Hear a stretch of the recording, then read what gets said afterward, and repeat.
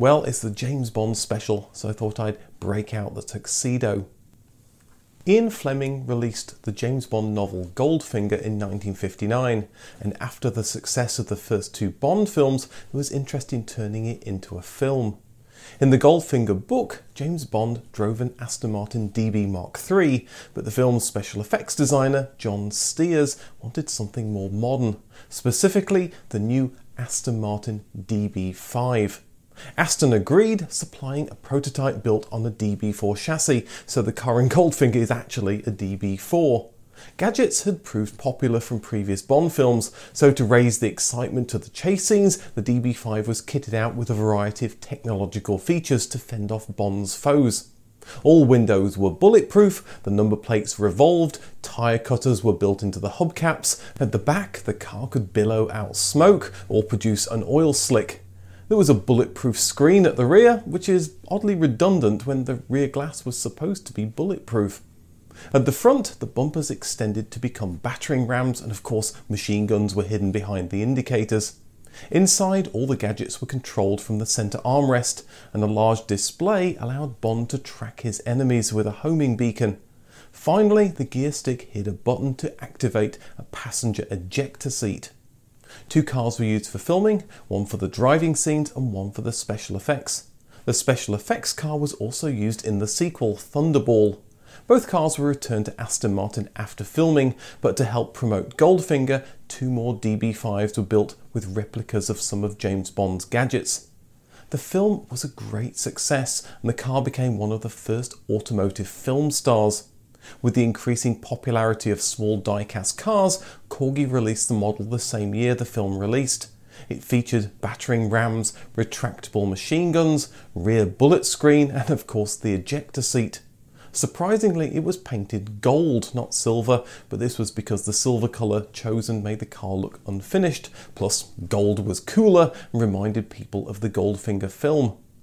It was the toy to have in the 1960s, and by 1968, Corgi has sold almost 4 million of them. After creating the special features for the DB5, John Stears would go on to create the flying car in Chitty Chitty Bang Bang, the flying car in The Man with the Golden Gun, and would create not just Luke Skywalker's land speeder and lightsaber, but C-3PO and R2-D2. He also created the Death Star, so I suppose he's responsible for all those that died in the destruction on Alderaan. Aston Martin held on to the two DB5s until 1968, when they were sold. The road car, the one used in the driving scenes, had all the movie gadgets removed, but just a year later, the owner had replica gadgets reinstalled. It was sold again, and the new owner allowed it to be used in the 1981 film The Cannonball Run, where it was driven by Roger Moore in a tongue-in-cheek reference to the James Bond films he was appearing in at the time. The car was sold in 1987, but was stolen 10 years later and has never been seen again. The gadget car, the one used for the special effects in Goldfinger and Thunderball, was again stripped of its gadgets. The owner displayed it at various events until it got damaged, and he vowed never to show it again. Aston Martin managed to bring the car out of retirement to be shown on their stand at the 1977 New York Auto Show. Aston paid for the gadgets to be reinstalled, and the car was a big hit, being shown again in 1981. It was sold in 2010, and the owner shows the car from time to time. As for the two publicity cars that were owned by the film company, both were sold for the bargain basement price of £2,700 in 1969. By the 1970s, one car had become the centre of attraction outside a Canadian restaurant. After changing hands again several times, it ended up as a show car in a Jaguar dealership in New Jersey.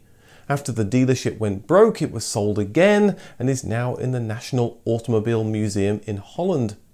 The second publicity car was sold to the owner of the Smoky Mountain Car Museum in Tennessee, where it was displayed encased in an iron cage until 2006, where it was sold again to a collector in Switzerland. Corgi has continued to sell James Bond DB5s, and there's even a Lego version, which I'm surprised hasn't made an appearance on the shelf behind me. The iconic Aston Martin DB5 has appeared in other James Bond films as a nod to the classic films from the 1960s, and it's one of the most recognisable film cars of all time. Its first reappearance was in GoldenEye as Bond's personal vehicle without any of the gadgets, other than a champagne cooler in the armrest and, because it's the 1990s, a fax machine. The car appeared in the next film, Tomorrow Never Dies, and was set to make an appearance in The World Is Not Enough, but its scenes were cut. The series was rebooted again in 2006 with Daniel Craig in Casino Royale. This time it's the villain that owns the DB5 and Bond wins it in a card game. Bond's DB5 is spectacularly blown up in Skyfall, only to reappear in 2015's Spectre. There is so much love for the iconic DB5, so there was great excitement when Aston Martin announced in 2020 that they were going to build another 25 of them, and they would be fitting replicas of most of the gadgets. Well, they couldn't exactly fit an ejector seat, could they? The car, which because of the gadgets isn't street legal, has the rotating number plate, smoke that comes out the back, jets that instead of shooting oil shoot water, the bulletproof rear shield that's been built from a bulletproof material, and of course fake machine guns behind the front indicators. They even included the large round display so that you too can track your enemies, or it could help you get down to the shops. Aston Martin managed to bring the car out of retirement to be shown at their stand at the 1999 movie. It was sold in 2020.